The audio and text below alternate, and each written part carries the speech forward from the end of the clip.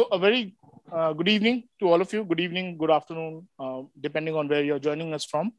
I'm Sarthak Bagchi, and it gives me great pleasure to welcome you to this seminar and lecture series event today. Today, we are actually very delighted to have this interesting conversation around a book which has been, I think, making a lot of waves and making a lot of news in a very positive manner, of course. And it's as much like for the subject and also for some part of the subject of the book. It's also gaining a lot of popular attention. And what we are going to do do in this conversation is to break down and look at the book in a more nuanced way. To do that, as part of this seminar and lecture series event, we have the author of this book, Dr. Shrayana Bhattacharya, with us. I'm not doctor. Okay. I'm not doctor. Okay. Very touchy issue. So Shrayana Bhattacharya is trained in development economics at the Delhi University and at Harvard University. And since 2014, in her role as an economist in the World Bank, she has focused on issues related to social policy and jobs.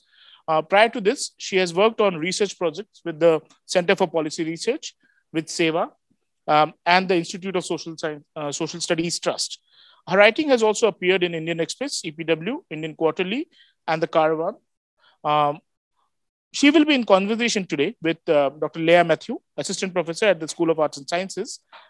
And they will be discussing Shrayana's new book, Desperately Seeking Shah Rukh Khan, which is published by HarperCollins. Through the figure of Shah Rukh Khan, her book offers, which is why you can assume that the popularity of the book is also emerging from. Through the figure of Shah Rukh Khan, her book offers a complex portrait of female desire, not just for romantic love, but also for independence, for self-worth, and respectful familial relationships. In this book, Shrayana Bhattacharya maps the economic and personal trajectories, the jobs, desires, prayers, love affairs, and rivalries of a diverse group of women, divided by class but united in fandom. They remain steadfast in their search for intimacy, independence, and fun. While reading the reviews of the book, it actually reminded me of this small vignette from a course that I taught last semester, which was on qualitative field research. And with some students to do some field research, we were actually in one of these riverfront parks in Ahmedabad. And we encountered this group of women. Some of the students who have taken the course will remember this. We encountered this group of women who were actually coming from different backgrounds and different geographical zones of the city. And they had this kind of a group amongst them of having fun and having this kind of seeking this kind of independence, seeking this kind of intimacy in a zone which is outside of their regular everyday life and regular, gender defined roles. And it was so exhilarating to even talk to them and get to know about their purpose of being there at that point in that park. And I wish somebody could have done more research at that point. I was wishing, and then we saw like this kind of very systemic analysis of that kind of seekingness coming in the form of this wonderful book. So without much ado, I would now invite our Dean of School of Arts and Sciences, Professor Patrick French, to say a few words. And after that, I'll hand it over to Leya Mathew. Patrick, over to you. Well, that's very kind of you, Sarthak, to introduce me. And thanks everybody for attending in person and online. We're very happy to be holding today's event. And I was not intending to speak, merely to say hello. So I'll hand over directly to Leya. Thank you. Leya.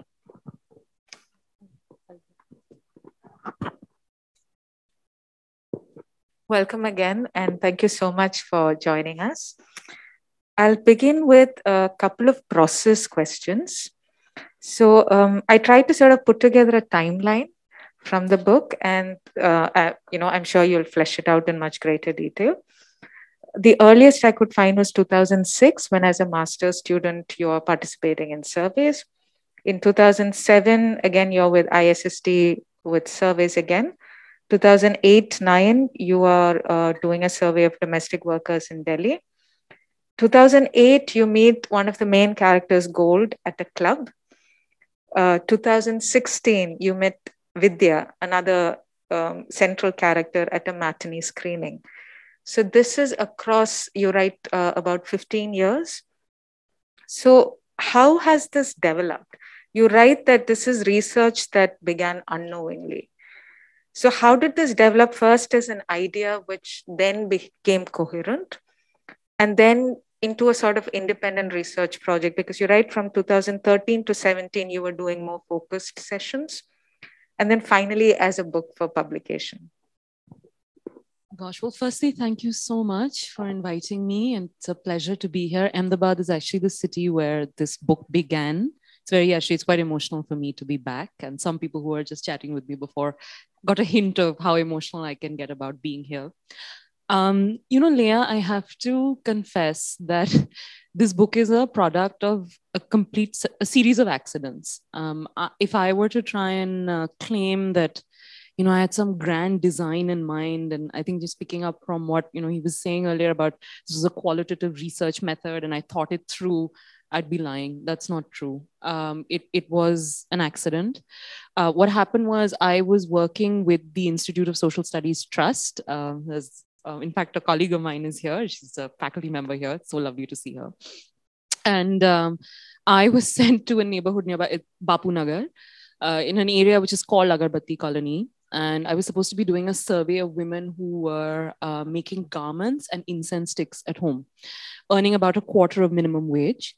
And it was supposed to be a very traditional survey. How many people here have administered a survey questionnaire, a quantitative survey questionnaire? Just raise your hands just so that I have a... Okay, that's actually a sizable group. So you know that it can actually be a very frustrating process, right? Because you start to ask questions, and as social scientists, I feel we are often trained to only almost narrow down, particularly when you're collecting quantitative data, to narrow down a person's responses to fit your very rigid framework, right? So I was there to do a survey on wages, working conditions, hours of work. That is what I was supposed to elicit from these women I was speaking with. And it became very clear to me that this was not what they were interested in answering at all, because they were all actively unionizing. Most of them, as I mentioned in the book, were members of SEVA. They were acutely aware of their own economic deprivations. They were acutely aware of their own challenges when it came to labor power, rights, voice. And they were actively unionizing to fight with their employers to actually push for more wages. And there was a tripartite board. And in fact, anyone who's interested can study the history of tobacco workers' activism, as well as incense stick workers' activism, garment workers' activism, home-based workers in Ahmedabad. It's a really interesting story, and a lot of it is available. I'd encourage people to go look through that. So these women were part of that movement. And suddenly they saw another girl wearing a khadi kurta with kajal in her eyes, asking the same questions that they have answered for themselves, because they had actually done a survey on themselves, on their own wages and working conditions. And I remember one of them actually turned to me and she said, well, we presented this data to the government and nothing happened. So what is the point, right? And it was these are, I think, these are somewhat banal frustrations actually in social science research. I think anyone who does a survey will hit this kind of resistance when you go to the field, provided you're actually aware of it and you pay attention to it and you care to pay attention to it, which I know some who don't perhaps. And I was very aware of it. And I did not want the women I was speaking to, I was very young, I was in my early 20s. I did not want these women to be bored of my questions. And it was so obvious that there was NY, eye rolls, all of that. So to ease things up, I think many of us know we use icebreakers, right? And I call it a research recess in the book. So we just took a break. And then, in our country, there are very few things that unite people in conversation. I didn't want to talk to people about politics. I'm not interested in cricket. I thought, let's just talk about Bollywood. So I asked these women, who is your favorite actor? And, she's laughing because, in fact, colleague, she knows, she actually saw me during this process. So it's actually quite remarkable that I'm here and she's sitting right here. And I came back, I remember, I met Shah Rukh fans everywhere. And these women, not everyone was a Shah Rukh fan, but most were Shah Rukh fans. And I'm a giant Shah Rukh Khan fan. And what was fascinating to me, Leya, was that picked this up very early between that period of 2006 to 2007 in this city, that when you started to talk about Mr. Khan, these women were not talking about him. They were talking about themselves. They were talking about how difficult it was for them to access markets, to actually be able to enjoy leisure, because leisure it's a transaction, right? You have to purchase leisure in the economy that we have built. They were talking about how hard it was for women to find safe, inclusive spaces to just have fun, right? They were talking about how difficult it was to have independent purchasing power. They were also talking about how difficult it was for women to not feel guilty about just claiming their own pleasure and their own fun. And as I started to listen to these conversations, and because the texture had just opened up, I think as a young, exhilarated kid, and I think this is similar to the exhilaration that you were talking about, just as when we were introducing us, I realized that I wanted to follow through. And I had no design in mind. What I did have is a few people who were very curious about why I wanted to talk to them about Shah Rukh Khan. They were not interested in talking to me about labor conditions. They were happy to talk about Shah Rukh. And I said, fine, let's try this. And I then tried the same technique in a way, just as an icebreaker, because it was required, when I was working for a project with Professor Nitya Rao, who's an anthropologist who studies a specific area in Jharkhand, looks at Adivasi communities in the Santhal Parganas area. Again, I'd highly encourage all of you who are interested in these issues to look up her work. I was working with her as a research assistant when she was doing an ethnography on migrant domestic workers who were moving out of Jharkhand, moving to Delhi.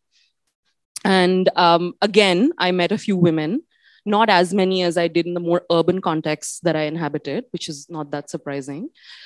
And I decided that I had almost started forming this informal fan club, right? All these women who just seemed to love this man, but they were never actually talking about him. They were talking about markets, media. And as Leya, the conversation started to develop, one trend I noticed I'm a diligent note taker. I'm quite, I journal, I write most conversations down. I realized that one of the things that happened was they were no longer just talking about markets and media. Suddenly they started talking about men and masculinity as well, because I think around the 4th year of this exercise, and I think you get a flavor of that in the book, Manju's considering marriage. There's a character in the book in rural UP. And suddenly they started using the icon of Mr. Khan to start to critique models of masculinity in their real life. And that became even more interesting. And at that stage, the one decision I did have to make, though, is, all of these women I'd met through research projects that contended with their own ethical norms, right? Anyone who does qualitative research knows that you go through certain human subject reviews. You have to be very careful about what protocols you use. So I told the people I was working with at ISST, I told Professor Rao that, look, this is what I'm thinking of doing. What do you think? Initially, I think I met some resistance because they said, well, this sounds like a mad project. And the one piece of advice I did get as I was going through the sort of process of getting the reviews, getting the clearances, making sure I had a practice in place to protect anonymity, make sure that everyone was comfortable transcribing, translating, because you have to send the conversations back. It's a lot of effort. As I was doing that, I remember Dr. Ratna Sudarshan, who was at that time the head of the Institute of Social Studies Trust and my boss. She said this one thing to me, which has always stayed with me. She said, never ask questions that you would not be willing to answer for yourself. And I decided at that time that I would follow these women, but I would never ask direct questions about, tell me about your economic freedoms. There's a way traditionally social scientists are taught to ask these questions. I wasn't interested. That project doesn't excite me. I thought I would only ask about Shah Rukh. And I had this instinct based on the early rounds of the years of conversation that this would go somewhere. I had no idea it would go where it has gone, to be honest. And sometime in 2013, by then I had met, there's a character, in fact, called the accountant, who's a Delhi account service officer in the book, who I met during the time I just started working for the World Bank. But at that time, I was actually working for the Delhi government because, the World Bank often brings in consultants and then you get embedded in government. So I was at Delhi government at that time. So I met her then, and I met Gold at a nightclub. And I decided around 2012 that I would open it up to include the stories of Gold and accountant as well. I sought their permission. There were lots of issues about what went in, what didn't go in. And then we just kept chatting once they were comfortable. But in 2012, the other thing that happened, 2012 to 2013, is that I had my own heart smashed. I had a terrible relationship, which I'm very transparent about in the book. And, I went back to what Ratna had said to me about don't ask of others what you will not place of yourself in a text. And I decided if I was writing about other people's marriages and heartbreak and all of that, where was I in this text? And there was something quite seminal, I think, happening to just my cognitive makeup, right? When I thought about men and singledom and feminism and being and womanhood. And so I decided in 2013 that I would no longer keep this as a book just about women in India's precariat or the emerging middle class, that I would open it up. I would open it up to include myself. I would open it up to include women who are upper caste, who are elite. And often, in fact, studying the elites, I think many of us who do social science here will know studying the elites is actually one of the most difficult things you can do. And I faced that because there were more challenges when it came to women from low-income communities or this emerging middle class. There were standard research protocols that I could follow. And as long as they were comfortable and the organizations affiliated were comfortable, I was somewhat okay. But when it came to women who were English speaking, there was so much fears about identification. Delhi's a very small place. People will read it. My ex-boyfriend had to receive the document because he had to see how he was being written. Lots of stuff happened. And I think at that time, to be honestly, at that time, I think I just grew in conviction as I went through this process that I was going to write it this way, that it would be much more personal.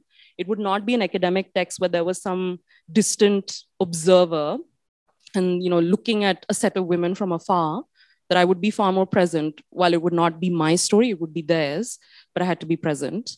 And the other thing I had to do then was, as I opened it up to upper caste women, Vidya was one of the only ones who actually was comfortable, along with someone called the Rajput philosopher in the book, who were comfortable being identified.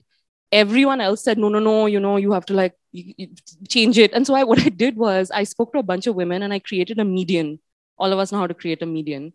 And I wrote up the median. And so that chapter is called the elite composite. So what you actually see is, in market research, they do this a lot. You just write up the median consumer. So I wrote up the median upper caste elite Shah Rukh Khan fan, because there were so many issues about all, this is getting at, and it was just too difficult to do this, which I think now looking back is really interesting, right? Like how difficult it is to study the elite. And to do it well and to do it rigorously. And there's actually, there is literature, I think it's particularly in the qualitative social sciences that seems to allude to this. And so I just followed up. So between 2013, I went back, between 2013 to 2014, I went back and I changed the tone, tenor of the text completely. It was no longer now going to be just a somewhat academic feminist text. It was going to be written in the style of a travelogue almost. And I wanted it to be much more personal. I wanted the economics to be really alive. I had this thing that the book's text should be as alive as a Shah Rukh Khan film. Like it should feel like you are, you're present and it's sort of moving, right? I didn't want, and I wrote it for my grandmother who passed away around that time. And, she used to always say to me, like, what are these papers? They're so boring. I read them and I just want to fall asleep. Academic texts. And so I decided, well, if I wanted to tell my grandmother and Shah Rukh Khan what was happening to women in the economy, how would I present these statistics? How would I write it up? So I think that was a principle that I started to almost cultivate in that 2013-14 period. In 2016, I met Vidya. I met a few other people who are in the text. And the book was supposed to finish around 2019. But then the pandemic struck. And I could not, it needed to be bookended at the pandemic. I just felt that needed to happen. So I wrote some more. I followed up a little bit more, whatever was possible, whatever people were comfortable sharing. And that is the text. So it's 15 years of following a subset of women, and then 5 years of following a set of elite women and a composite of those. So it's lots of voices. The mad thing that I did sometime, I think in 2018, which I don't think you mentioned, but I now when I think about it, I think it was quite mad, is I decided that I would, not only was I obviously typing all of this up and sending it back to people, because many times people can't read English, they're not even reading Hindi, you have to narrate it. So I have like full film style narration of the text of the chapter. So I was joking with someone recently that it's ready to be OTT at any stage, because, that was the way we had almost, discussed it when I was going through the ethical norms of how you elicit the data and capture it. And the other thing I decided at that time was I would interview activists and scholars. I don't know what possessed me. And I wanted to interview people who were in the film business, because I think what I felt was I was so biased myself. I was such an angry young woman at that time about what was happening to these women in my own life, the women around me, that I felt like I needed other people to sort of temper my anger. Of course, the funny thing is the people I interviewed and the anger was actually completely echoed, which is really interesting. It's right at the end. And the other thing I wanted to do was I realized I was so biased when it came to Mr. Khan that I needed to talk to other people, because, you know, it couldn't just be me gushing constantly about it. That would be boring. So I interviewed film producers, people like Siddharth Roy Kapoor in the book, and Anupama Chopra, Mayank Shekhar, Raja Sen, lots of film critics who just were so generous with their time because they didn't know me. I was cold calling people completely. But people are generous, and they thought this idea was so insane that they said, how can we not participate in it? And everybody loves Shah Rukh. I think that's something that I realize is like a theme that runs through. And so that was the book. And one thing I have to say is that the text evolved significantly between 2019 till around 2021, which is the final version that you saw, which was released in November. Thanks to two people. One is my agent, but she's very much who I call my PhD guide in this book. Her name's Shruti Devi. She really took the text and just, you know, shaped it. And, you know, we fought a lot, but I usually used to agree with most of her edits, and they were very helpful. When she asked me to go back to one of the women to collect something additional, I did it, I tried. And the other person was Shaugat Dasgupta, who was my editor at HarperCollins, who's been so generous with, again, what he did with the text. And so then this is the text in 2021. But the one thing I do want all of you to know here is that anyone, I mean, I'm not claiming at all that this was some grand thought out research plan. It was like I was living life and I was writing journals through life, and I was reading academic literature on what was happening to women in the economy. And it's not surprising, given the kind of patriarchy our lives are steeped in, that the literature that is in academia resonates so much with everything that I was seeing around me in these women's lives and my life. That I think I was just fortunate because of my training in economics that I was able to make those connections. And then my challenge was just to write it not in the way an economist would write it, to write it in a way which was a lot more filmy perhaps and a lot more alive without sacrificing the rigor. And yeah, I know it's a very long answer, but it took a very long time, and there were lots of considerations, and there were people who were supposed to be in the book, and at the last minute they said we're not comfortable, and then all of that had to go. I had to kill many darlings, and that was quite hard, but you have to adhere to those protocols. And that's the text right now. Right. So one of the brilliant, things about the book is that it actually gets people to read. It's like what happened with Harry Potter. They said that school kids are not reading, and suddenly Harry Potter came and everybody's reading. And what your book does is, we struggle, to get students in our classes to read, like the academic. Gosh, what's going on? That you say. It's not easy. The English is difficult. There may be interesting ideas there, but definitely it's not easy for anybody. And to get people to actually start and finish a book itself is amazing, right? So congratulations again. A follow-up question. I know believe we're actually clapping. This is the state of the written word. We're clapping that people are starting and reading books. I mean, I think let's take a minute to just acknowledge where we are. But yes, thank you. I'm very pleased. Please gift it to an alpha male. Everyone should gift it to an alpha toxic male that they know. That is I think that is what must be done. A follow-up question. You've alluded to some of it already, but in terms of the writing, what were your drafts like? Did it change a lot? And, what were some of the things initially? How did you organize it? Yeah. Because you said this is not about economics, but the organization is very much about gender and labor. Yeah. So it is definitely about that. Yeah. So in terms of, did you have to reorganize? If you could tell us something about that. So I maintained, if you come to my house in Nizamuddin and provided, well, some of it I can't show you, but some of it I can show you. You see that basically there's an entire shelf, it's a large shelf, which basically has one woman. It's like an entire desk drawer that's dedicated to notes on conversations and each one actually has their own, because I'm a big believer. The one thing about me, and maybe this is my personality type, it's also perhaps my training. I feel like I forget things very quickly, and I never used, only in interviews outside Mannat, my interviews with Vidya, my interviews with the Rajput philosopher and a few other women, I used constant recording devices. Many of the other conversations were off the cuff. So we were on the phone, something happened, someone would call me. For example, Zahira, who's from Ahmedabad, now is in Surat. She needed help with her daughter's job. So she called me and then we were just generally chatting. And so one of the things I did quite diligently, and as a result, I've had no social life, is that I used to just write everything down. I mean, everything. And so the first thing I did was it was like raw material of just what was happening. I have a way of doing it, which I think different people use. So I use shapes to identify certain themes. So if there was something around care labor, there'd always be a triangle. So that's the way I sort of coded it in my own, just for my own self. And I was the only one who could understand it. No one else could. And the other thing I did, Leya, so as I kept these texts, each time I would immediately, within the week, one of the things I was doing, especially for the women, there were 3 women who really said, we agreed to be part of this for the long haul, who were part of these research projects that I was from ISST with Seva and others.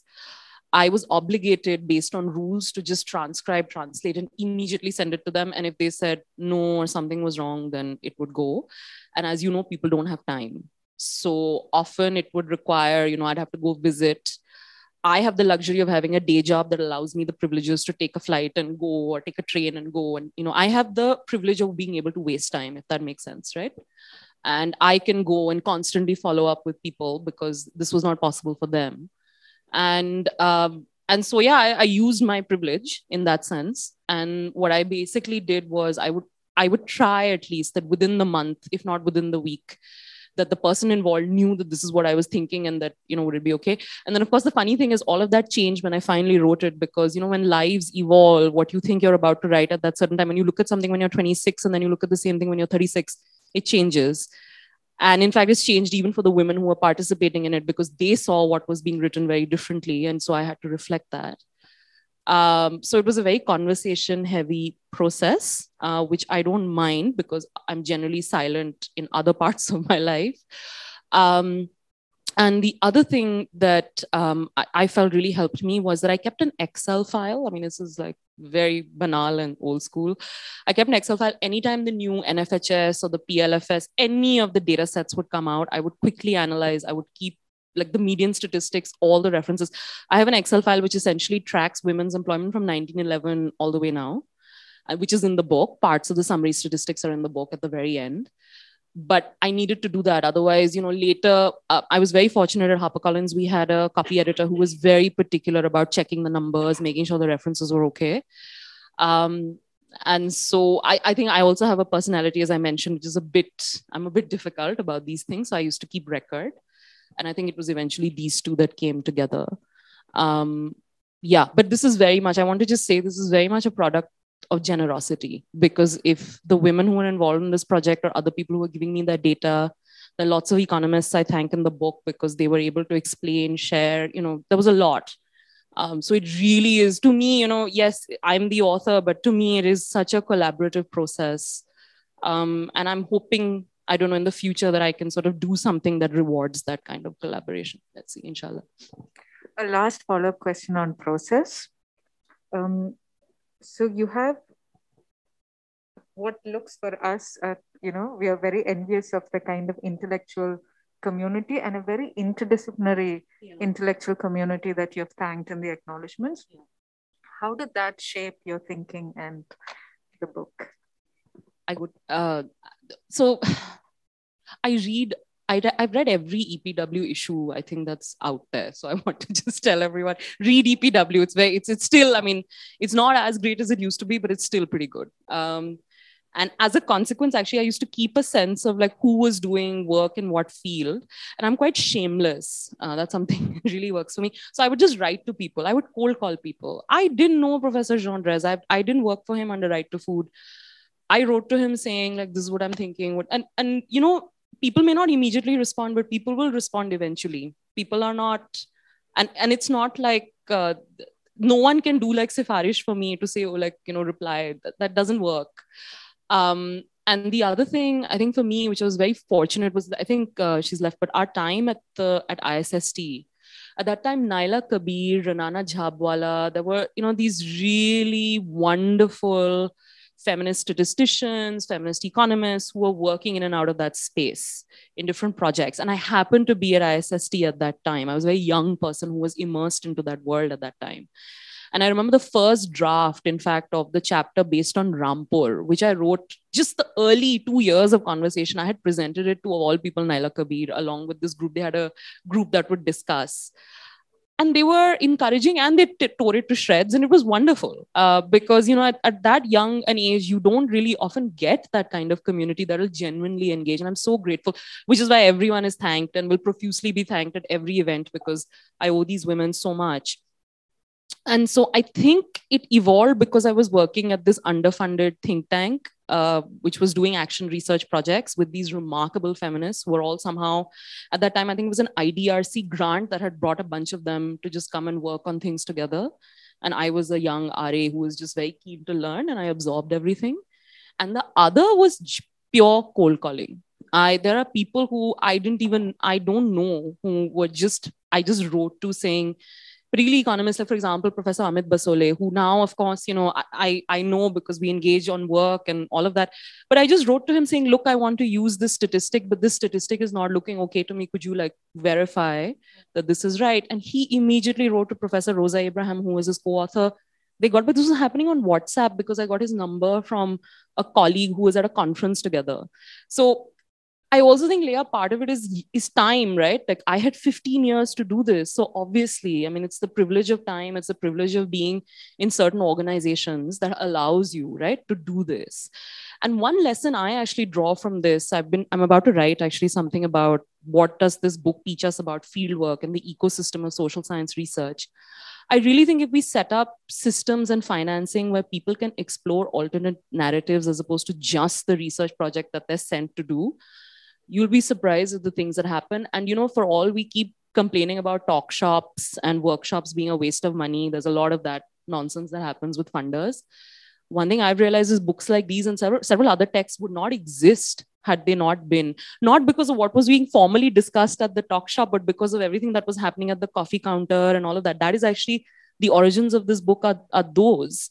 And so I think it's important to invest in those kinds of systems and not just begrudge them because they don't have outcomes immediately, right? I think this book is an illustration of just the power of that. But it's not like, it is a lot of cold calling, a lot of shamelessness, and feminists who are very generous with their time. I'll come back to the last point after you read a section from the book. You don't. Yes. Right. So, so the kind of surprise that you were talking about, that you go in with a research question, but you find several other much more interesting things. That, for those in anthropology, sounds very ethnographic. But you sort of distance yourself from several disciplines, including economics and also, ethnography as a method. So the question sort of is the distance and discomfort from the disciplines. Yeah. What has that enabled? Obviously, it has enabled a lot, but did that also sort of constrain? Yeah, one of the things, actually, the reason I distance myself is because I know formal academia enough to know that if I claim proximity, they'll kick me out. Like, they will enforce the distance. And I know it, I've experienced it. Like, anthropologists will be the first to say this is not an ethnography. So I might as well just very clearly say it's not an ethnography. This is what I've done. I wanted to be as transparent as a soppy Yashraj film in its agenda, right? Like, just be very clear about what I'm doing, what it is doing. And then you feel something within that. That's wonderful. But the acknowledgements to me were very critical because I wanted to be really, really transparent about process, timelines, who is a composite, what is fictional, what is not, all of that.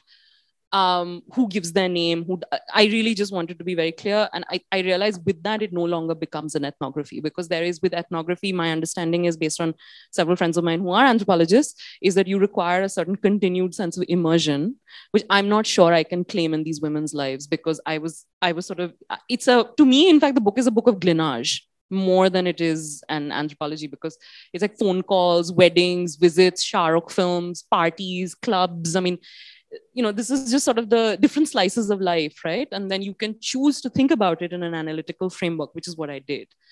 So I think that's why I would never call it an ethnography. I owe a lot to the disciplines of anthropology and sociology. To me, this book, I think the closest disciplinary home it has is economic sociology, because those are the fields where people think of the emotional and sociological determinants of economic transactions, which is what this book is, right? That when women work, there's an emotional underpinning of the economy and their decisions on employment, and the book gets into that. There's an emotional underpinning on transactions on consumption, so consumption of a Shah Rukh film, for example, and the book goes into that. So to me, it is a work of economic sociology more than perhaps anything else. But even there, I think I'm conscious because I don't have a PhD in sociology. I don't belong to like that discipline. I've read it. I mean, I've devoured texts, but I've never studied it formally. So I don't want to sort of, make claims where again, the community will be like, well, but, she's not part of our community. And so I think it's best to be transparent about that.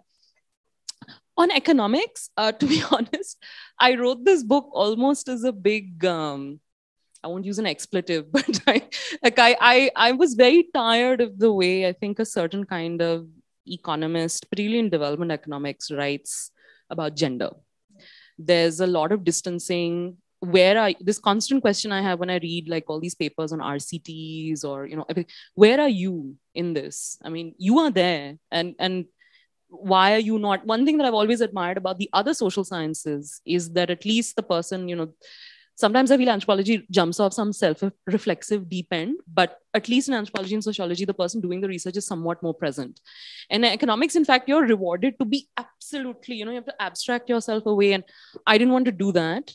And yet this is a book of economics. I mean, to me, it is a book of, it is blurbed by, some wonderful economists, and they see it as a work of economics. And I'm grateful that I was able to approach it that way. But I think the reason I was able to approach it that way is because I'm not in an economics department. I don't have to do what my friend Amit Verma calls the circle jerk of econ departments, right? Like there's a certain kind of paper you need to write. There's a certain kind of language, which accrues status. I'm not interested in that game. Mujhe karna nahi hai. That's not my scene. And I wrote it the way I wanted to write it. And yet I wrote it rigorously because I do think there is a kind of rigor not in data analysis, but in economic theory and frameworks, which is very beautiful. And I wanted the book has a lot of economic theory. It actually really has a lot of intra-household bargaining theory. How many people here have studied intra-household bargaining theory yet? Okay, well, one. It's really beautiful. It talks about what happens within the household when different people within the home and family earn some money or suddenly step out of the home. What are the sort of game theoretic transactions that are going on within the household? And in a funny way, actually, the book is just that. It's a depiction of that, drawing very much from the work of Naila Kabir, who's an economist herself. She calls herself a social economist now, which, I wonder if maybe that's what I should call myself. I'm not sure. But yeah, so for me, I think with the discipline, I wanted to keep a distance from all disciplines because I knew that none of them really house this. The discipline I hope to cozy up to is economic sociology. So maybe, I don't know, like in my late 50s, I'll do a PhD if they'll have me. But I didn't feel constrained. In fact, the reason I walked away from a lot of that, and I think someone reviewed the book, I think it was in one of the French journals, and they said, it's unembarrassingly interdisciplinary. And I didn't want to have any shame about being that way. And as I said, I'm quite shameless. So I just drew from whatever worked. And I relied on that framework. But to me, I feel like intra-household bargaining was sort of the core theoretic. If you look at the theoretical framework of the book, that is, I think, what it would be, which is actually as much economics, but also a lot of other disciplines because it tends to mix the two. And obviously feminist economics because it's looking at care and the emotion of love and the labor of love, which is important to explore if you're going to talk about women's jobs. So there is a lot of secondary data. There's a lot of theory written in plain English. So how is the shift from, say, the more technical writing that you do in your day job and the writing of this book, and shifting between the two, how easy or difficult was that? It was very difficult. Insomnia is the way I basically dealt with it. I didn't sleep. Because I have a busy day job. It's not a relaxed job at all. And it is a job where I work with very type A people. My clients are often IS officers in government. And if anyone has dealt with government officers, you'll know you can't just sort of, say, oh, I'll come back later. Often things just have to happen immediately. So it was exhausting. but I was so committed. I really think this project is just a project of love. I was so committed to doing it. The women involved were so excited to talk about this actor, to complain about the men in their lives, to talk about their jobs, that I felt like I drew a lot of energy from them, honestly. I drew a lot of energy from my peers, this sort of informal community that I, was able to at least talk to about the project. But I'm not going to lie, it was really tiring. And the way I handled it was I basically wrote every night. I had this rule that I had to write. It could be just writing down, transcribing conversations. It could be re-editing. It could be just a line. But for 15 years, every day I have written. And I've done, this book has had 7 redrafts. It's a lot. It's mad. I don't recommend this to anyone, by the way, but I redrafted a lot because I am very particular. And I was working with 2 people also, Shruti and Shaugat in particular, who are very particular. So of the 7 drafts, 4 of the redrafts actually happened in the period between 2019 to 2021, right up till that time, because I was just constantly moving. I wrote an entire preface which didn't exist earlier, things like that.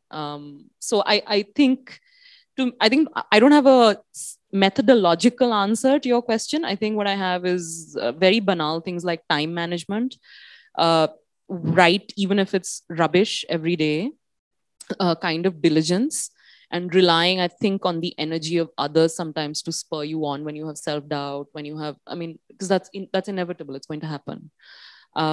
And yeah, so again, I'll just go back to generosity and exhaustion. Those are my techniques, which I don't, generosity, I highly recommend. Exhaustion, I don't. But I really think I was in love. I think I was in love with this. I don't know what I'm going to do next because I need to care about it as much. And I don't know if it's a combination of Mr. Khan along with these women, along with economics. I think I was in love and I also wanted to irritate economists. So I think it was this combination of things that created this sort of energy to do it this way. And so I wrote every day. There's a lot for all of us to learn from, not just students who are writing their final projects and struggling with a lot of this, but also for us faculty who, try to write, find our own writing dense. Yeah. I do want to bring in student voices, especially. I know there are at least a few who have read the book cover to cover. We can open it up for questions, comments, sharing of your own fandom or anything. We haven't talked about that at all. It's been very good, actually.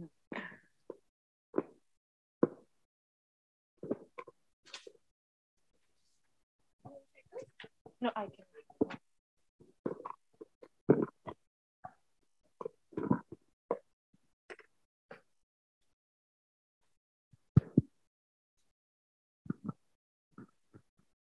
Hi. So I think you already know I'm an economics major. And I think sir mentioned that you had a PhD or you didn't finish it. I'm really curious to know why. Yeah. I want to know the story if you. Yeah, no. I'm not good enough to do it. I just don't have the talent, the tenacity. There's a kind of, I'm not good enough for a PhD. I'm very good for other things. I'm really, really talented to write this book. And I'm very good at my job at the World Bank. And I'm very good. If someone asked me to work for a think tank, I'd be very good. There are talents that I have. And I think it's very important to recognize what makes you happy. We come from, I think, a class of people who have the option to think about these things, right? We don't have to do things because one thing that was very important to me was, to be perfectly honest, I'd finished the MPID at the Kennedy School. I come from, as you know in the book, this is a big distinction. I come from a salaried family, not a propertied family, which is a very important distinction amongst the top 10% of our country. And at that time, it was very important for me to have an income. My father wasn't doing very well, health, all those things. So I knew that I needed to have a job. And I thought, okay, then I'll go back to the PhD at some time. That didn't really happen because I started enjoying my job too much. Things in life just happened. And even now I keep thinking, well, should I, throw my hat in? But now I know for a fact that is not a world for me. I've seen it actually. Most of my friends, in fact, many of them are in academia. Sort of, like the love of my life was an economist. He was a professor. And I saw what that business did to him, and I saw it's just not for me. I knew that. I think it's just me. It's completely instinctive. It's my set of emotional attributes, economic needs, interests, all of that, right? The other thing I will say though is I also think now with the increase in donor funding for different kinds of jobs in development in particular, many jobs don't necessarily need a PhD. And now, in fact, even for data analysis, you can rely on people and programs. And as long as you have a sense of theory and some sense of rigor, I'm very well trained in econometrics. I mean, I know that, I mean, I studied hard. I knew that stuff. I know my contract theory. I know all of that.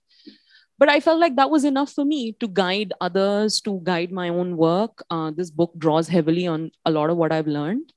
But I think there are jobs that don't necessarily need that. And then there are jobs that do. So if you want to be a poverty economist who measures consumption baskets, as my colleagues do, there you would need it because there are ways of framing, thinking, all of that. But often I also know that it's a signaling device.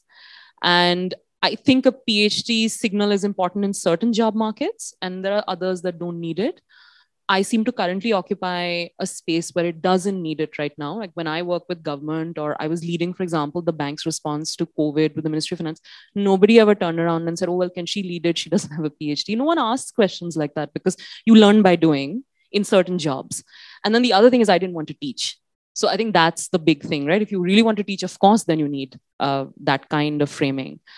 But having said that, the one thing I will say about academic training is that I really think it's important to know theory very well, be it particularly in economics. In fact, I noticed that there are lots of people who do masters. You learn how to do data analysis. So you're really good with R and Python and you know, like all of that. But economics is actually theory. It's, you know, how are people interacting? How are agents working? Incentives, alignment, all of that. That is actually what guides everyday decision making. And if you look at the really wonderful economists, they are always bringing, they may not actually bring, you look at the work of Professor Gendres, for example, many a times it's actually qualitative. But what is he doing? He's actually constantly bringing theory. You see it in like the incentive to want to reveal something. You will see the language. There's a way he's doing it, which I think is really magical. And I think really good economists are able to do that. So I think, actually not really good economists, but like economics trained people, right? You may not, I wonder, do you need a PhD to be an economist? I'm not sure. So I think to answer your question, if you don't want to teach, and if there's a certain kind of job market you're happy with and that interests you, then you don't need to do it. But if you do want to teach, and there are certain kinds of jobs, and I think that's a decision you need to make. But there are jobs now in the development space, certainly for economists who don't necessarily come from PhD, but you must learn your theory. I think that's so important. Economics is not statistics. I just really want everyone to know that economics is theory. And I think it's really important to learn that well. I'm absolutely loving this conversation. This is what I say in all of my classes, that, you know, if I can get you to like theory, maybe love theory 10 years from now, that would be like wonderful. I had one more question. Can I ask? Can we come back? Sure.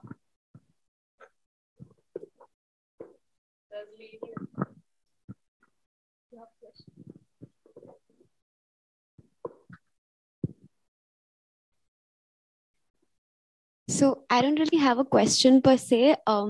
I recently, 2 days ago, decided to start reading. I've not been a big fan of reading. So when ma'am pointed out that kids started reading after Harry Potter, and I was struggling to find which book should I start from. And I think I found my first book. So I just wanted to ask, how would you describe your book in like a few words? So what should I expect as a first book that I'm reading? I think you should expect the emotional underpinnings of why we have such a gender crisis in the economy. Like explaining that using data, qualitative work, some relief in pop culture. But to me, it is a book of what are the social and not even social, but like the emotional underpinnings of economic outcomes. Like when we see that, you know, the first page of the book you would have seen is this graph that's dipping for women's employment. It's actually a graph that's very banal. Everyone knows that graph now. I mean, The Economist and the New York Times, everyone has covered it. But I really wanted that graph to just come alive. In fact, I say at the end that you should be crying when you look at that graph, because you should realize how brutal it is to so many women. And you should be able to explain it to somebody else, be it Shah Rukh Khan or your grandmother or someone else. So I think to me, it's that. It's what's happening to women in the economy. And I think Shah Rukh, because it's the simplest transaction. Can you just go out and watch a movie you want to? It's the simplest economic transaction we can think of. And you read the book and you realize how difficult it is for women to just claim that and how the economy functions for women. So yeah, I realize that's not a few words, but. Can I add to that a little bit? Also, if you're interested in people, stories, and people from very different and very diverse contexts, say from a pub in Delhi, a very elite setting, to an agarbatti colony in Ahmedabad. If you're interested in people's lives and hearing about their stories, then this book will definitely be of interest. I think I'll get a lot of, motivation to read other books also then. I can recommend some later for you. Surely.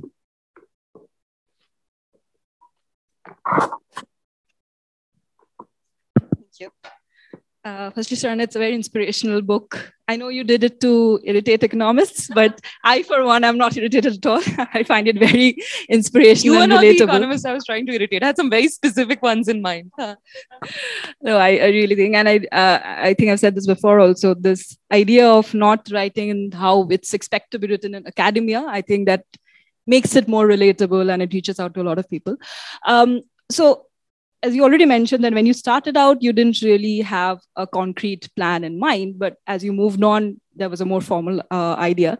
So did you ever have a target audience in mind when you were writing the book? Because these are women from different stratas.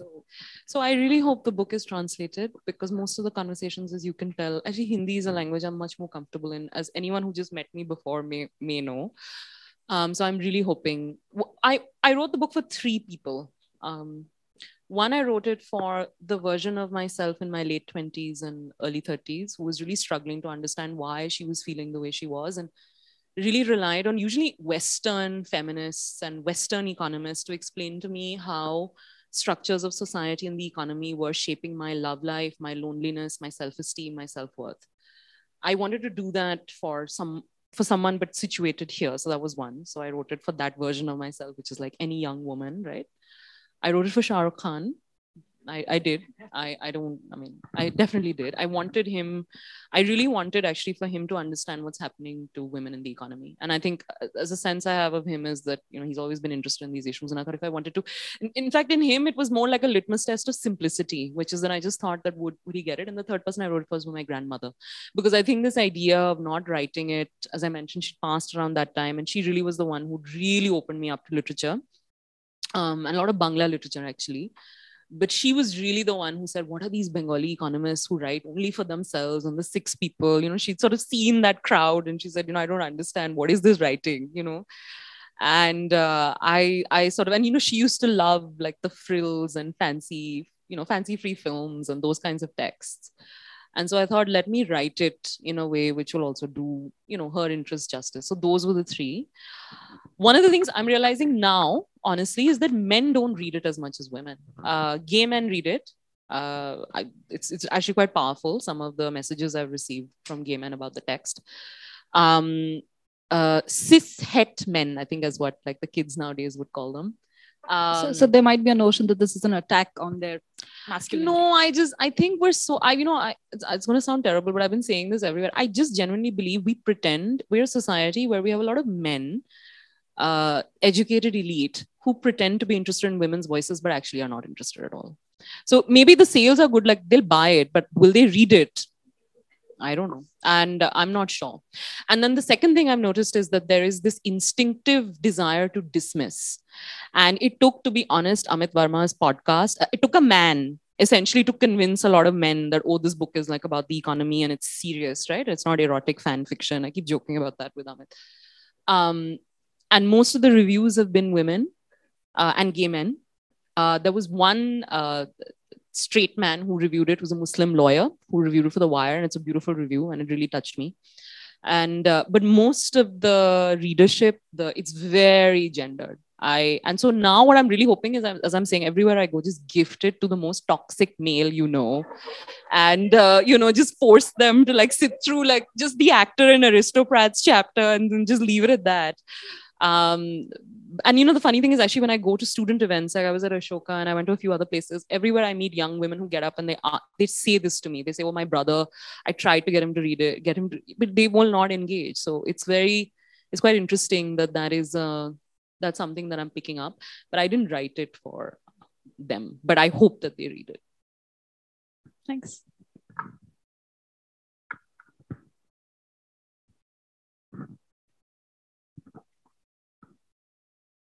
Yeah, so I've not read the book, so I'm not sure if the book covers this part, but so I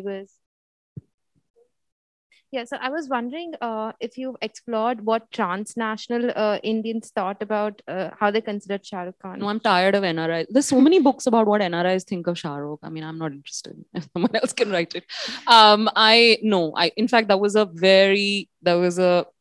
a decision I made because he is often thought of as this NRI hero, and the research in the book will tell you that is not true. He has a huge constituency in communities that we often think are Salman fans, but actually women in the households where the boys like Salman, the women like Shah Rukh. And so that was, and there's actually a lot of academic writing, some wonderful writing by people like Rachel Dwyer, the people like Ananya Jahanara Kabir, if I'm getting her name correct, who've written about, Fatima Bhutto has a wonderful chapter on him and migration outside the country. So I use some of that in the book as just sort of, secondary literature that I cite, but it's so well studied and it's so well documented that I really didn't feel that that's something that I would really add anything to. And plus, remember, the book is not about him. He is only a lens to talk about, to what I answered the lady's question. It's actually about women in the Indian economy, and Indian and society in general, but I think particularly the economy. And he's just a lens to enter that conversation in a more accessible and, in fact, in a more open, joyous way to have that conversation, as opposed to the traditional social science way, which can be dire. So I didn't even think of it because, number one, to me, it's not a book about giving you a sense of Shah Rukh's fan base. That's not the interest in my book at all. I'm not interested in that project. And there's also a lot written, which is very interesting stuff, which you should read.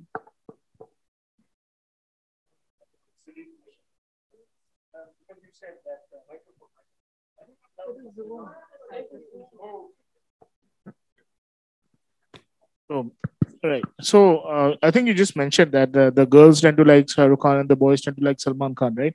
So I was just wondering that you use the lens of Shah Rukh Khan to enter into the domain and find out. And I was just wondering that, or thinking out loud, that how would the reactions have been different or qualitatively in a different direction if the lens would have been another Khan, like Salman, or maybe Amir, who's like a little more of kind of an intellectual, quote unquote. Yeah. So I was just wondering, like, if you, during your fieldwork, if you had some kind of an inkling of what the other lenses would have yielded. So, there's a wonderful quote by someone in the book, which let me start with, which she says, I have a very good litmus test for a man in South Asia, particularly if he's Indian, Pakistani, or Bangladeshi, which is that if he likes Shah Rukh, he's probably a liberal, not 100%, but probably. If he likes Salman, he's bad news. If he likes Amir, he's a bearded liberal who likes his own voice too much. The kind we were saying, who pretends to be interested in women's voices, but I'm not really sure. I mean, that last bit was a bit mean and I take that back, but that is what she said, right? So no, the one thing I want you to know, actually, is that, Amir didn't come up in low-income communities at all. It's so dominated by Sunny Deol, like the big action stars for the men. And for the women, at least, and remember, this is 2006, because I think Amir had this sort of resurgence with Gajni and all, which was a much later period. And that was also a very urbane resurgence. And so it's interesting that I didn't really, wherever I went, other than elite and upper middle class women, I didn't really meet very many women who were like, we love Amir. I met a few, but I didn't really meet that many. So that's one. And I also want to tell you, I think the three of them have very different modes of masculinity, right? So Amir is the productive professional. I think conforms much more to the Western idea of what an actor should be. Very much notions of, perfection, all of that. Salman is, we know, stoic, masculinity, I will beat you up, show of strength. Shah Rukh, I think the one thing I realized talking to film critics and these women who I followed is that one thing that they were all constantly alluding to is he's so obsessed with the gaze of the other. Even if he's playing a bad guy, when he's a stalker, robber, terrible things he's doing in those soppy romance films. But in all those films, even with their toxic scripts of like love and gender, there's a lot of dodgy stuff going on. But even with all of that, each one of the women would constantly show me scenes where he's crying because a woman's feelings have made him cry. He's so engaged, and not just the lover, but the wife, the mother, all of that, right?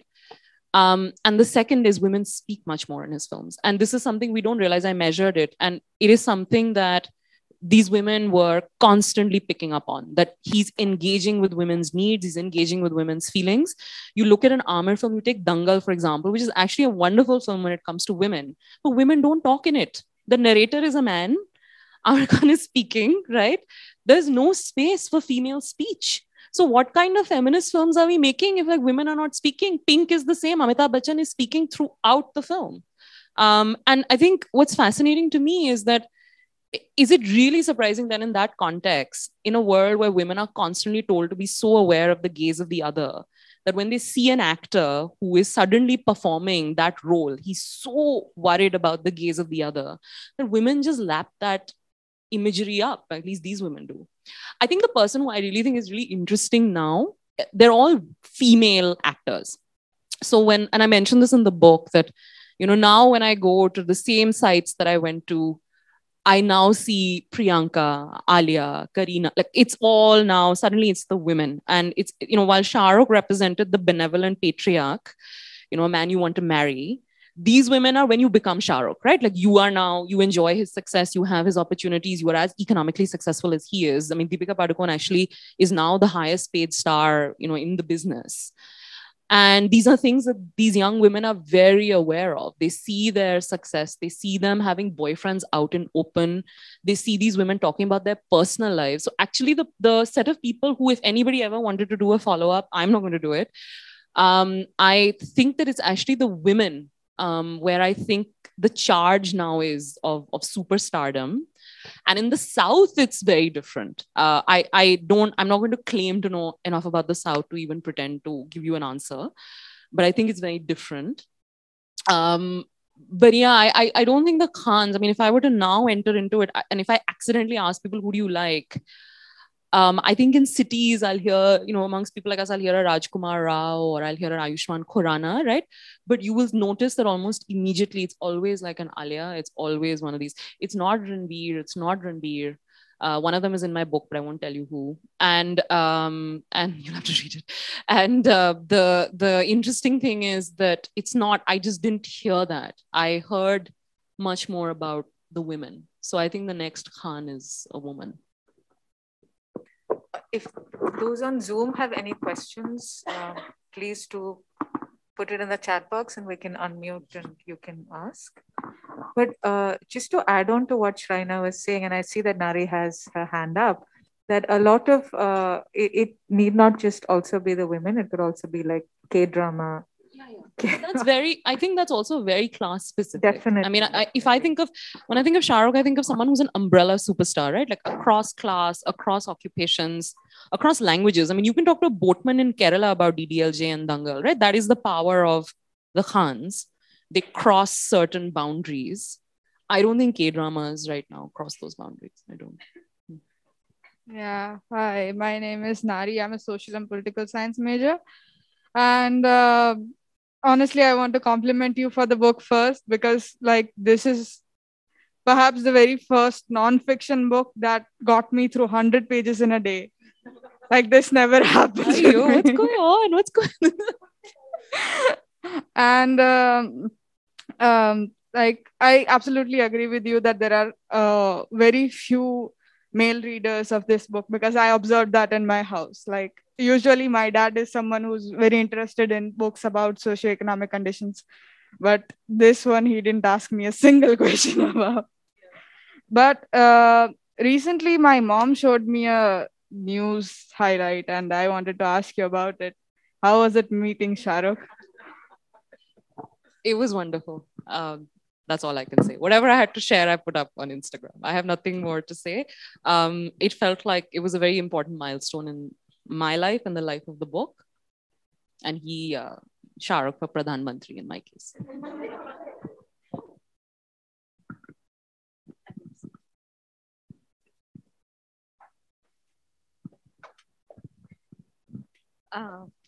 Thanks for the wonderful conversation we've been having. I have two questions. So one of the things you said, your distance from disciplines, and I'm speaking as an anthropologist, and you said that people, the boundary they would draw is that it's not immersive enough. And I felt almost the opposite, that it is all more immersive than we do. And the reason being that because you have had these 15 years and you're going back to the same people and talking to them. So the question is, like, for us, when we write and we have a intensely immersive experience over a period of a year or something, and then we're trying to write that reality. By the time we write the book, we in some ways put a place in a static context, because that is the immersive reality which we have understood over those many years. And by the time we're writing, reality has shifted somewhere.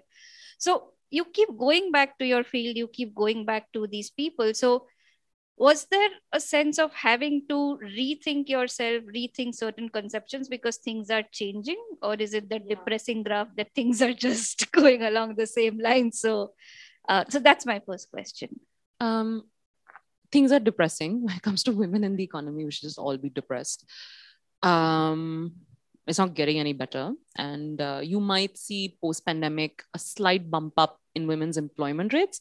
But that's because often when there's a crisis, you need dual incomes. And then we're already seeing then that gets retracted, right? Like that's just the way the household makes decisions. I think what I did have to change over a long period of time is a couple of things. There's a type of elite woman that I judged very much and on my feminist high horse. Someone who doesn't have a job, is a full-time carer, is like letting down the tribe, all of that.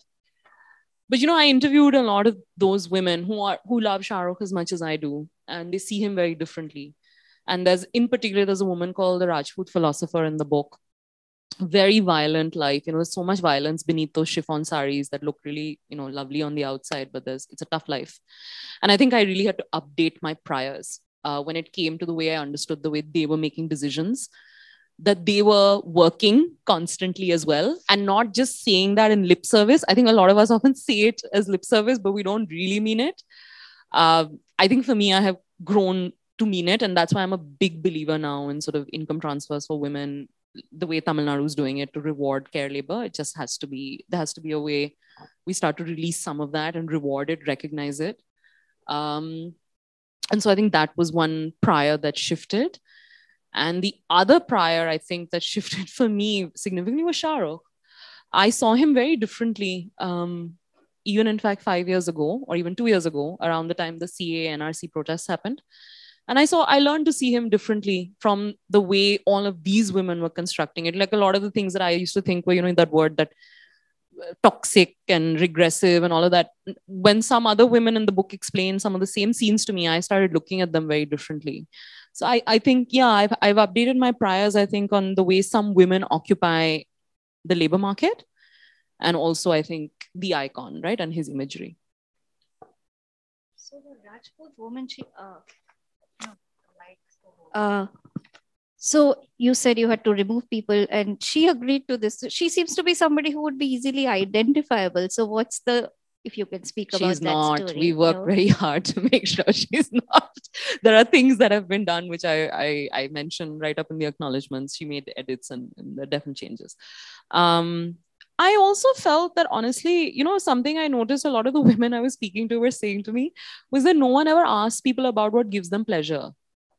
So, for example, even Manju, who is this young embroidery worker in rural Rampur in UP, she told me, often when people come from big cities, they just want to know, okay, like, tell us about poverty, deprivation, labor rights being violated. There's a very rigid framework.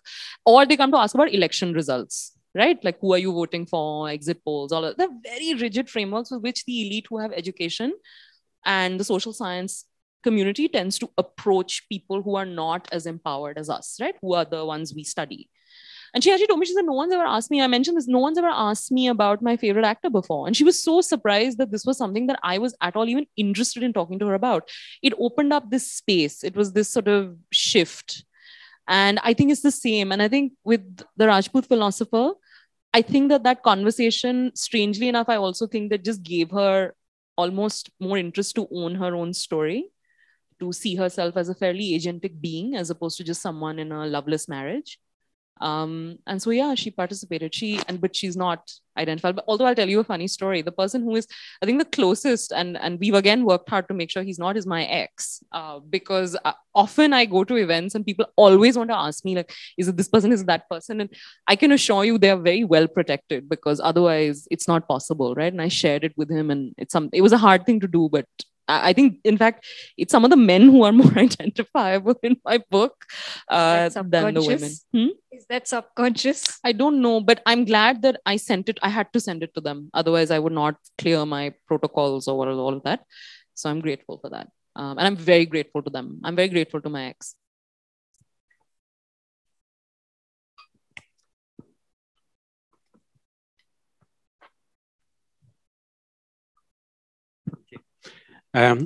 Thank you so much, Shrayana. I can't get enough of hearing you. I've now heard you 4 or 5 times talking, and you always bring out new facets on the process behind writing the book. And by the way, today I feel like a museum curiosity. I'm a male reader of your book. So this is more like a process question, which, as Leya started the conversation about the process, and you explained how I'm a market researcher by profession, and I've been doing consumer market research. And in quantitative market research, as you said, we draw the median portrait, or like a pen portrait. We've talked to 500 people, and instead of showing an Excel sheet with 500 sets of data, we create a pen portrait and brings the consumer to life. And quantitative people do that, like data journalists, like Rukmini in her book, Whole Truths and Whole Numbers and Half Truths. She talks of really big data like census and NSS and all that, and then brings out a real human being to kind of illustrate that. So in quantitative, I can understand kind of medianizing the data, but in where you were saying you've kind of made composites out of 3, 4, 5 people. How, as a process, how does that work? Don't you see those 3 or 4 people in your mind all the time? Yeah. Yeah. So and in fact, originally I wanted to write them as 3 or 4. There were 5 people who are in the first chapter. This is the first chapter in the first part of the book. The elite composite chapter was always going to be a median. So I actually collected quantitative data on which was the first Shah Rukh film you saw, where did you see it? It's easier to, and it's really interesting. There are very common patterns, I realized. And the sample was drawn from snowballing. It's not a representative sample in any way. Although economists now increasingly are obsessed with snowballing, because they say like the variance introduced because of snowballing then ends up actually approximating sometimes to very carefully sampled data as well. So anyway, but that's open for debate. Doesn't matter. I'm not claiming it's snowballed. But those 80 women from all over, which are in the elite composite, those are like data attributes. How did you first see him? And then there are some stories that I use sometimes to just make some of the data come alive from different places. The 5 women who all have had foreign boyfriends and have felt very dejected by them. This was the one thing that was common amongst all of them. Originally, I had written them as different people. And then some of them started to feel that, nahi hoga ye wo. So we sat together. It was like a focus group. And we said, okay, so what do you feel? What can we do? And then some of the things they said, can we remove this? Can we remove this? And so I wrote it based on that, which is why I say it's a fictional composite. And I'm very transparent about that. It's fictional, but it's based on, one of them did go and cry in front of a Shah Rukh statue at Madame Tussauds, giving it away. One of them, actually all of them were in a hotel room feeling very sad about the fact that they had been unceremoniously dumped. all of them were feeling quite dejected about the lack of emotional vocabulary that many of the men in their lives exhibited. Many of them were feeling, out of the 5, 4 were complaining that this was because of foreignness and Western modernity and Western masculinity, and Shah Rukh is different. And all of them were blaming Shah Rukh. So in a way, it was easier to do because the patterns were so similar. But originally, when I wanted to write them as 5 different women, I actually wanted to talk a bit more about their jobs, because each of them works in very high-powered corporate spaces. And those spaces are quite difficult for women to occupy. And I wanted to talk a little bit about that. It was difficult, and yet the fact that they really enjoyed their jobs. So I collapsed that, which is right up in the beginning, that, you know, she loves her job, and what the job really means to her as a sense of identity. But it was a collaborative process. And that's basically, I used an FGD, and we just sort of said, let's decide. And we looked at patterns, and they spent an hour with me. And at the end of it, I sent it to all of them. It took me 2 months to write, which is hard. And then, yeah, that's what it is. I think we have a couple of questions online. One question. Hello. Yeah, I'm Sonal, and thank you for that conversation. Am I audible? Yes, Sonal. Yeah, thank you, Ms. Bhattacharya and Leya. So my question is little bit offbeat. So if we talk about women, then if the enrollment of women in higher education has increased, and it's almost equal. Second thing is that if you quote India Skill Report, which also says that more women are employable compared to men. Third is that now, you know, women has right to, claim for their property. So looking at all these, how do you rate women? I mean, they are becoming, you know, to some extent financially stronger, or they are not. I mean, you know, another way, if you look at, so yesterday's, the news, which claims that 900 million people have stopped looking for job, and we in economics we call it, discouraged workers, where women, the proportion of women is higher. So I mean, what are those key factors which are, Okay, so a couple of things. The 3 things that you mentioned, so for example, the property rights, and in fact, I get into the book. It is incredibly hard because, in fact, if you look at people who are studying feminist lawyers and jurisprudence around the use of that property rights clause, what's happening is this gift giving happening from sisters to brothers. There's a lot of this. So I think I chalk a lot of this stuff, and I'm not going to get into the India Skill Report because there are people who sort of critiqued, and I'll just send you the links of those. I think a lot of this is in the realm of lip service, and it looks nice, but it has no, if you look at the current CMIE data, amongst the richest 20%, 6.5% of married women have a job. And CMIE has a different, and it's not like the PLFS is providing us anything better. I mean, it's just getting worse and worse. Right. And I trust those data sets because they're consistent, they're longitudinal, they're constantly tracking in time as well, right? So it's quite, we should be very worried. I think a couple of things are happening. In fact, what you mentioned about education, so there are 5 families of effects that are explaining, and I get into this in the book, that are explaining what's happening to women in the labor force. One is actually a more hopeful effect, which is the education effect, which is because women are studying for longer. The initial ad hoc jobs that they would have done at a younger age, they're no longer doing. So they just study and then they get married. And of course, marriage and motherhood always kick women out of the labor force. That's just, it's the ILO, the World Bank, so many organizations are showing this, that there are norms around that. So that's one. Second is care. We all know about care labor. We are in the bottom 5 when it comes to men helping in housework, which is probably why no man wants to read my book. There is no renegotiation happening, even when women are working and women are not working. And India is not one of the higher spenders on care infrastructure either, either be it subsidizing appliances or making it easier for women to manage that work. Mm-hmm. The third is, and this is interesting, it's the income effect, which essentially says that as households' incomes go up, families are able to purchase more conservative values. So similar, trends as like sex-selective abortion at a point of time, we're not seeing it at scale similarly. But essentially the idea is that And this ties to what sociologists call the Sanskritization effect, which is that households want to mirror upper caste rituals where you want to protect the purity of the woman's body because of caste norms. So if the household can afford to work just on one income, which it could, right? Post-liberalization, incomes boomed. You'll see it in the book. Everyone's incomes have boomed in the households that I follow. The family decides it's better for the woman to just stay at home. And there's some part of socialization as well. It's not that the family is forcing the woman to withdraw. It's just many women themselves are socialized to believe a job is not core to their identity. Marriage and motherhood are, so this is a choice that they make. And the last effect, which I think is really interesting, which I really think now economists, I know, people like Ashwini Deshpande, lots of people are really getting into and studying very closely, is that actually if you look at the sectors that have grown in India post-liberalization, in the top 10 fastest growing sectors, less than 19% of jobs are for women. And so the nature of the growth, so look at the sectors, construction, retail, transport, these are all sectors that require mobility.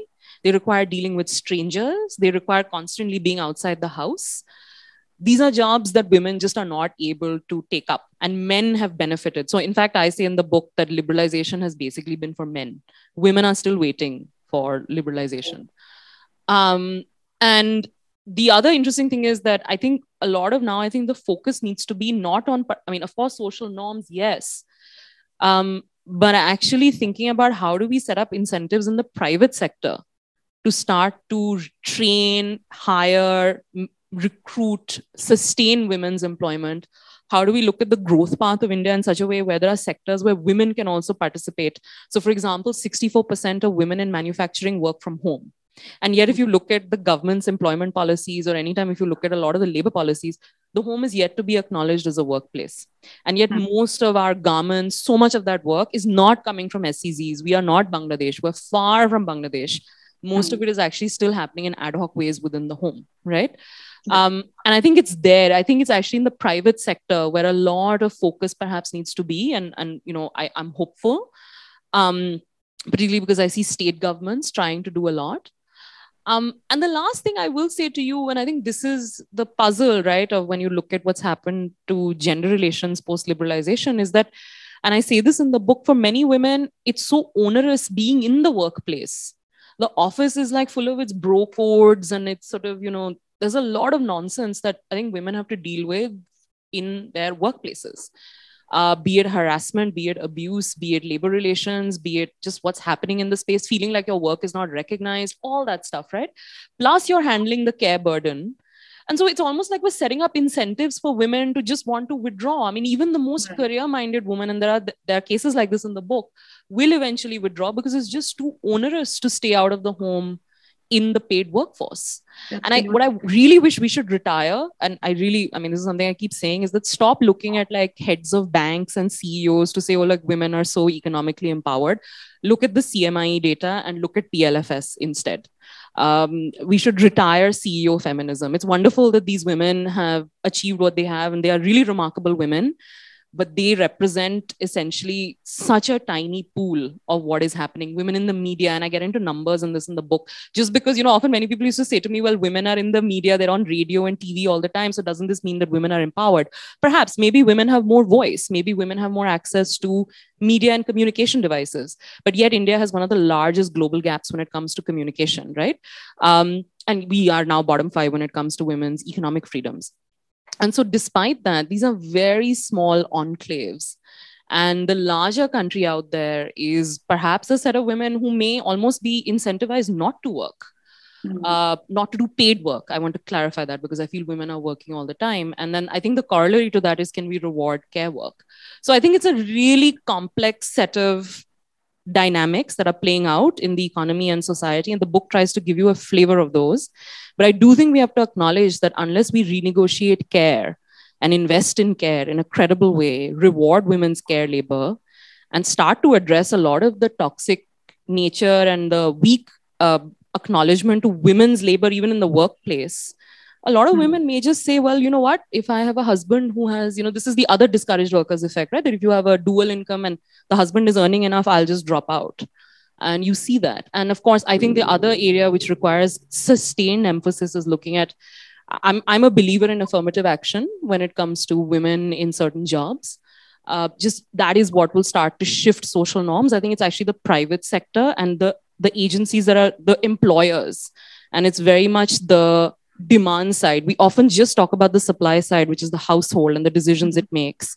But actually, I feel the conversation now needs to shift to the demand side and look at firms and enterprises. How can we hire more women? How can we incentivize through taxes, through incentives, different ways, the private sector to actually just engage more women in talent? And the last thing, and this is a very long answer, I realize, is that none of this is going to happen unless the housing market and the transport market don't change, because most jobs in India are still concentrated in certain cities and areas and agglomerations. And if you're not able to travel to work, how are you going to take up a job? As a single woman living in like the nicest parts of Delhi, I can tell you it is hell to find a house on your own and to live on your own. Anyone who's had to live on their own as a single woman knows what I'm talking about. Until you don't start to attack some of these ancillary markets, we are going to have these SEZ type of employment relations where actually the person who's the agent bringing these women into the workforce essentially is a benevolent patriarch, is behaving exactly the way a strict dictator would within the family. And we will see these very puzzling trends. So yeah, but there's a lot of this in the book. And I think there's some very interesting work, particularly coming out now of Ashoka, looking at women's employment, looking at much more the demand side, which I think is really very interesting. Right. Thank you so much for that interesting, insight. Thanks, Sonal. I think we may have time for one last question if anybody has this. Why don't you go ahead and So thank you very much, first of all, writing for this book. There are multiple characters in the book. So I love Zahira and Manju's story. So I want to know who is your favorite character, or are you in touch with Zahira, Minal, Manju? Yeah. Yeah, I am in touch. I might do something 10 years down the line. Let's see. We were all very much in touch. It's like a longitudinal friendship for life. They're very well. Minal is not married. Zahira's daughter. There's a lot in the book about her marriage. She's still not married. She's working. And my favorite, I don't have a favorite. They're all just so wonderful. And yeah, I don't have a favorite, but thank you. Thank you. I'm glad the character spoke to you.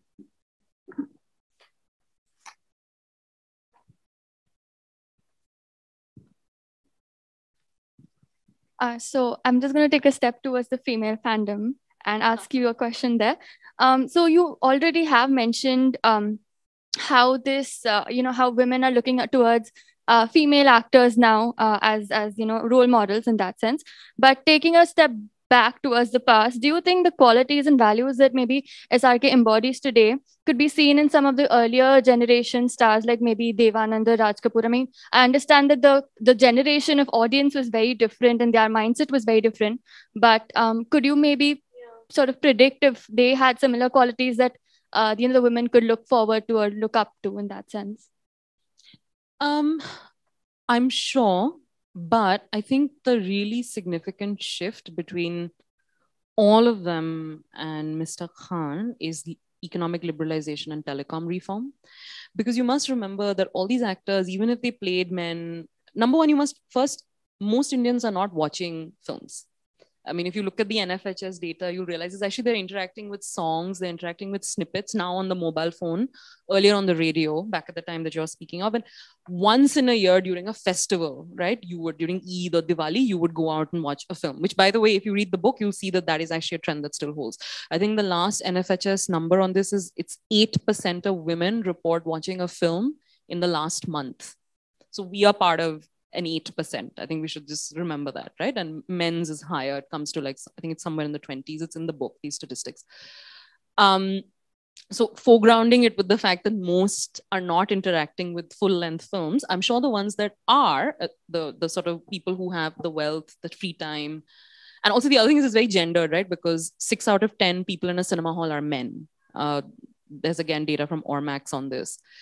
And so given that the film space is so gendered, and given that most of the country is not watching these films, you may be right that there might be a small elite that could find similar, considerate masculinity like characteristics in a Raj Kapoor, Devanand, some roles that even Dharminder did actually for that matter.